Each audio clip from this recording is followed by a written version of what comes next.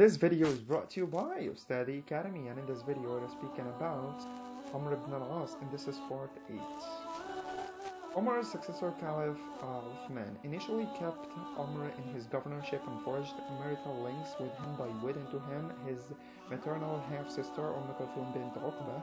Uthman diluted Amr's power and by transferring fiscal responsibilities to Ibn Abi Sarh, his own relative, leaving Amr in charge of military affairs.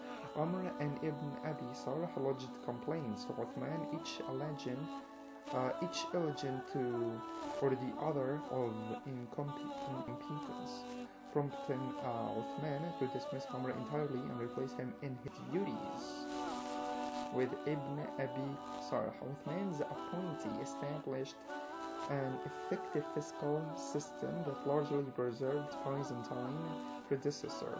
Ibn Abi Sarh reduced the fiscal privileges of Egypt's original Arab military settlers who had been shown favor by Amr and secured the remittance of the surplus to Medina. This led to the consternation of the Arab garrisons and the native officials and elite, all of whom were deprived of the opportunities for self-enrichment which they had enjoyed.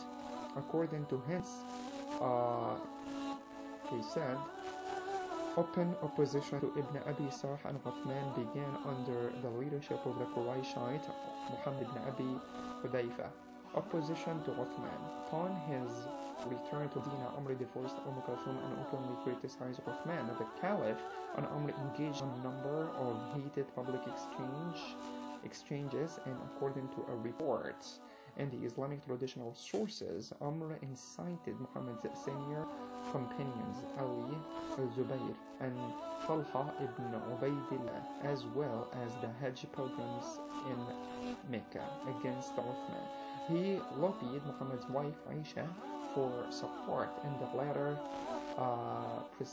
pressed Uthman to reappoint Amr to Egypt, citing its garrisons' satisfaction with his rule in a sermon at the mosque in Medina, and later panned to the Muslim leaders in Syria. Uthman mentioned that he had intended to reappoint Amr, but he didn't follow through as a result of the latter's excessive insult.